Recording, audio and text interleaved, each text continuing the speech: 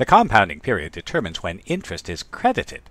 So compounded daily, interest would be paid every day. Compounded monthly, interest would be paid every month. Compounded centennially, interest would be paid every century. So how much would you get if you withdrew in the middle of a day, month, or century? To answer this question, we introduce the greatest integer function, which is the greatest integer less than or equal to x. So for example, let's find the greatest integer 1.98, 5, and 17 and 11/12. So 1.98 is the greatest integer less than or equal to 1.98. Well, that's going to be 1. The greatest integer less than or equal to 5 is 5. And since 17/12 is not quite 18, then the greatest integer less than or equal to will be 17.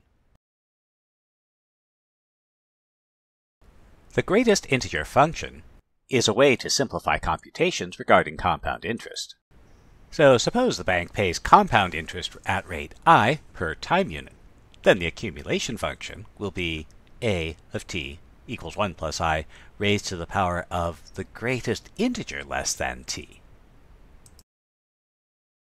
For example, suppose a bank pays interest at an annual rate of 3% compounded.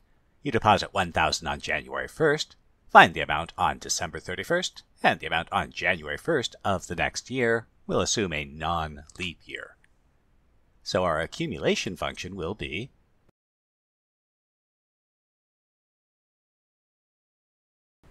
now from January 1st to December 31st is 1 day less than 1 year, so it's 364 days. And this is 365 years, so we want to find a of this value. Since the greatest integer less than this fraction is 0, we have and so 1,000 will become 1,000.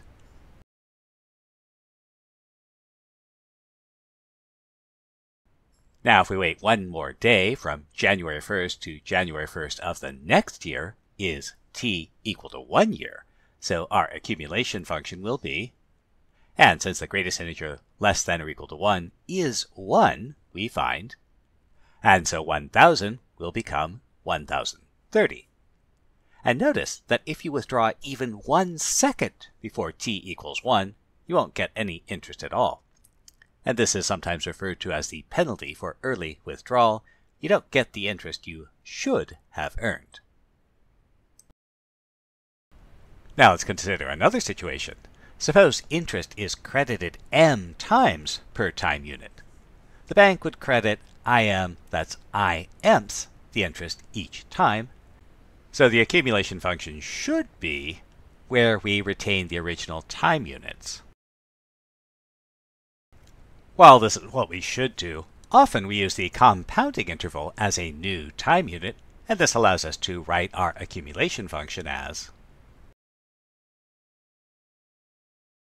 So for example, suppose a bank pays 8% interest compounded monthly. You deposit $1,000 on January 1st. How much can you withdraw on February 28th? Since the interest rate is annual but interest is compounded monthly, then our interest per compounding unit is 8% divided by 12, which will be, since the interest is compounded monthly, we'll measure t in months. So the accumulation function is, but remember, if it's not written down, it didn't happen. Because we're measuring t in months, we'll want to indicate that when we give our accumulation function.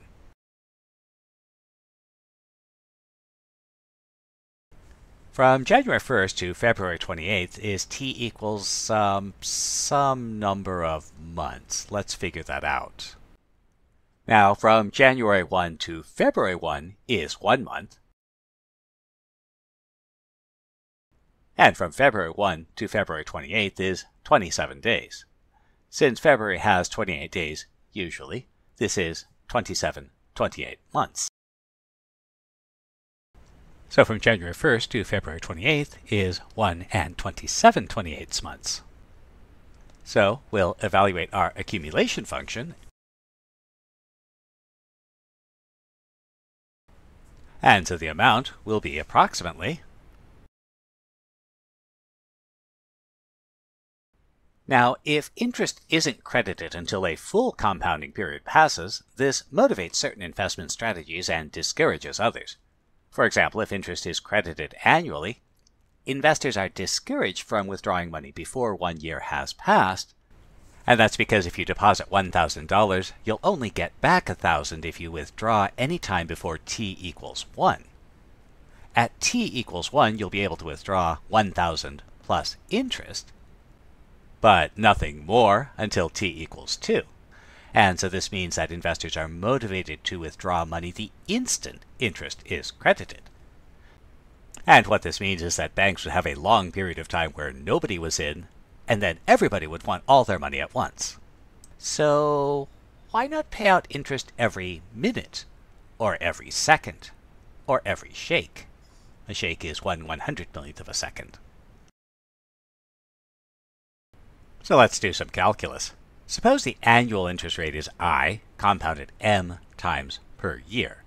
The effective annual rate as m goes to infinity will be the limit, which turns out to be e to the I.